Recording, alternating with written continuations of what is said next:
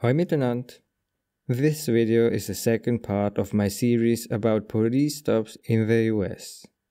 I present a paper which analyzed 44 million traffic stops. This paper was published in 2018 by the Department of Political Science of the University of North Carolina. To start off, there were two questions as the basis of this work. What is the scope of the disparities? What is the cause of the disparities? The first section is a multi-state analysis, and the second focuses on Charlotte in North Carolina, because the data is very detailed and available through an open data portal. This paper examines the factor race in traffic stops after contextual factors were taken into consideration. This is especially important due to potential implicit bias, so not racism per se. These biases can be influential when split-second decisions are necessary and can lead to grave situations, for example if it involves a police officer shooting a person. Another potential cause are institutional practices, like targeting certain neighborhoods for more intensive policing. The hypothesis. Race is still a factor, even if contextual factors are accounted for. If this is true, differences should be quantifiable with large data sets and be statistically robust that considering other factors does not eliminate them. The search rates should be different between racial groups, and this should hold true across various states. This paper limits to searches because they are tightly connected to suspicion and hence with bias. Since contextual factors are included, mere summaries of stops or similar data sets are not viable, which limited the useful data. The states which provide detailed data on a micro level are Connecticut, Illinois, Maryland, and North Carolina. How was the data used? First, ratios of search rates were calculated to compare Black and Hispanic search rates to white ones. Second, for each agency, a regression was fitted to consider every available contextual factor. Third, the ratios of the regression were compared to the search rate ratios to determine how contextual factors come into play. Fourth, the search rate ratios were used to predict the regression coefficients. This is to test how suitable collecting simple search rates is to determine racial bias. Fifth, Charlotte was examined in depth, and with an exact matching method the robustness of the findings were tested. In total, approximately 44.2 million stops and 1.5 million searches are considered. Because the number of searches were rather low, two thresholds had to be met for consideration, namely over 10,000 stops as well as a minimum of 100 white, 100 black, and 100 Hispanic drivers stopped. If agencies did not meet these requirements within a year, the numbers of several were summed up until they did. Agencies which did not reach the thresholds were dropped. The calculation of search rate ratios is a mean to compare search rates across various racial groups. If the ratio exceeds 1, the search rate of minority drivers is higher than of white ones, and vice versa below 1. A regression analysis was performed, which predicts if a search is followed by a traffic stop while also considering other factors.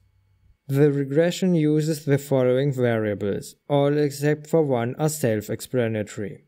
The one being the high disparity value, which was generated if an officer has 1. At least 50 stops of white drivers, 2. At least 50 stops of black or Hispanic drivers, 3. A higher search rate than other officers of their agency, and 4. The search rate of black or Hispanic drivers is at least a factor 2 higher than that of white ones. This takes account of bad apples in agencies and facilitates the separation of them and any other factors which are related to race. In other words, if these officers are already considered, any other factor which involves race is based on a different reason than some outliers which skew the numbers. The majority of search rate ratios are exceeding 1, which also holds true for the results of the regression. The median values for both ratios are above 2, which denotes that the surge rates are on average twice as high compared to white drivers.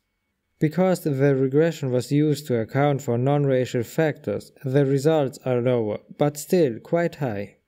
In the graphics, this is visible as well, since the frequency of odds ratio above 1 is closer to 1 compared to the surge rate ratios. This means that Black and Hispanic drivers are more likely to be surged than white drivers, even after considering contextual factors. Now to the prediction of logistic odds ratios with surge rate ratios. The correlation of both sets of values was calculated. If it is indeed possible to determine a high correlation, the claim of being able to approximately predict logistic odds ratios with surge rate ratios will be based on evidence. In this graphic, every circle represents an agency in one of the 4 states.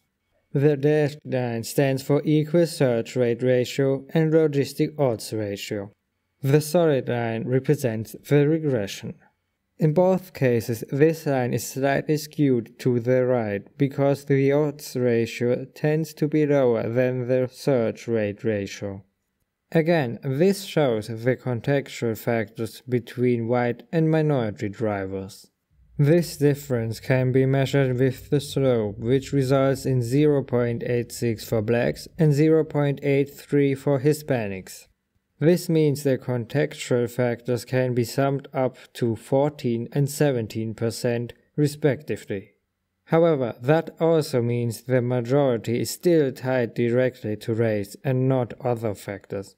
Each graphic features 2 dotted lines as well, which stand for the value 1 of each axis. If a circle is above one of the x-axis, this indicates that minority drivers are surged more frequently than white drivers. A circle above one of the y-axis implies that the likelihood of minority drivers to be surged is higher than white ones. A huge portion of points surpasses both values. Between white and black drivers, most values for both ratios are between 1 and 4. So black drivers are surged up to 4 times the rate of white ones. For Hispanic drivers, the surge rate ratios are mostly between 1 and 6, and the odds ratios are between 1 and 5. For Hispanics, the variance is very pronounced, so there are many agencies with higher surge rates, up to 10 times. If the effect of race were non-existent, the regression line's slope would be 0, and all values would be along 1 on the y-axis. Since this is not the case, this visually represents the drastic difference between racial groups after adjusting for non-racial factors. High surge rate ratios go hand in hand with odds ratios with little deviation. This makes it clear that surge rate alone is a good indicator for estimating racial disparities. Additionally, it shows that contextual factors cannot explain all the differences. Now to an analysis not based on data which is available but on factors which are not collected almost anywhere. These are, among others, the neighborhood or precinct in which stops occurred, or the officers involved. Some neighborhoods with more crime require more personnel, which results in more stops and searches. The problem is, of course, if they use lower search thresholds depending on the location, which might correlate with racial groups. Neighborhoods can generate effects which lead to racial disparities, but these are not available for most datasets. But such data is collected in Charlotte, in North Carolina. It is a good model city because there are significant populations of white, black, and Hispanic persons, and distinct neighborhoods based on race and economic status exist as well.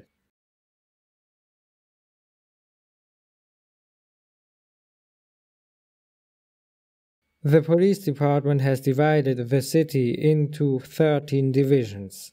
The traffic stop data with expanded information was available for 2016 and 2017. The additional data includes traffic stops assigned to each division and information about officer traits. The data was examined in two ways. First, similar regressions were used as before, but divisions and officer characteristics were considered. Second, stops were matched based on driver, officer, and contextual informations, and followed by a comparison between racial groups regarding the percentages of searches. These graphics show the stops and search rate for each racial group per division. In every division, the search rate of minority drivers is higher than white drivers, but the range varies a lot. The search rate ratios are depicted for each division. Of course, the search rate ratio is higher in every case for both minority groups. For black drivers, the range is higher, namely up to 7.87 times, compared to Hispanic drivers with up to 3.8 times. If the race of the officers is considered, the search rate for white drivers is still the lowest across all racial groups. The search rate ratio for black versus white is the highest among black officers with 4.01 compared to white ones with 3.66 and Hispanic ones with 2.41. The search rate ratio of Hispanic drivers is 2.98 for black officers, 2.2 for white ones, and 2 for Hispanic ones. On the other hand, the search rate is 4.91% of all stops for white officers, compared to 2.5% for black ones and 4.47% for Hispanic ones. So the ratio of white officers may be lower than black officers, but the search rate is the highest. In the end, minority drivers are targeted more often than white drivers by all officers. Now, how are officer traits and the divisions affecting these race effects? To examine this question, the same regression as before was applied. The variables of the last one were included once more. For the second regression, officer traits were considered. For drivers and officers, white and female were treated as the reference. In the third regression, the divisions were included. The coefficient for black drivers is above 1 in all regression models. The values decrease after the considerations made in Model 2 and 3. So some part is due to location and officer traits, but even then they are more than twice as likely to be searched than white drivers. The values for Hispanic drivers are not that clear, since the decrease leads to a value close to 1, and the statistical significance is slim.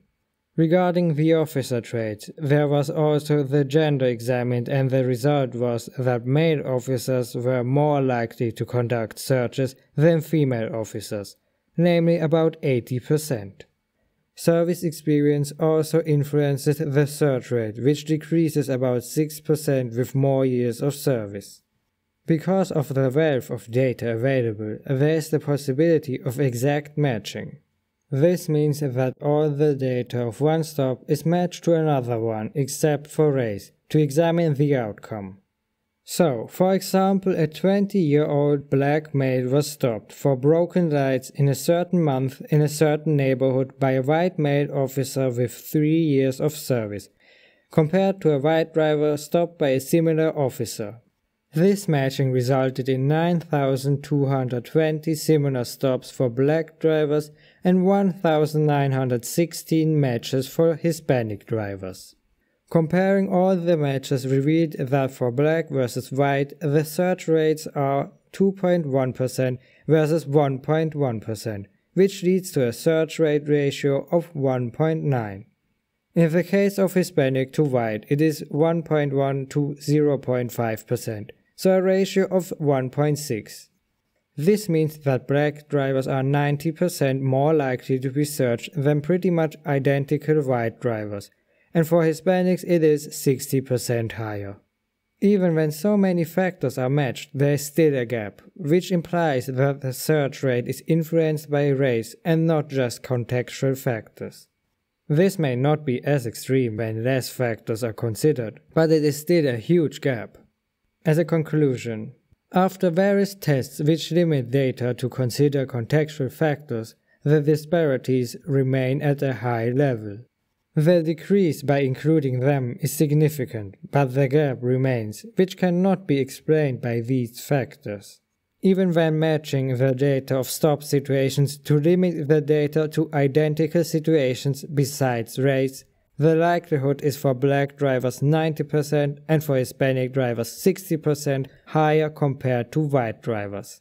If the data is less restricted, the disparities are much higher, and across hundreds of agencies the rates are on average twice the rate of white drivers.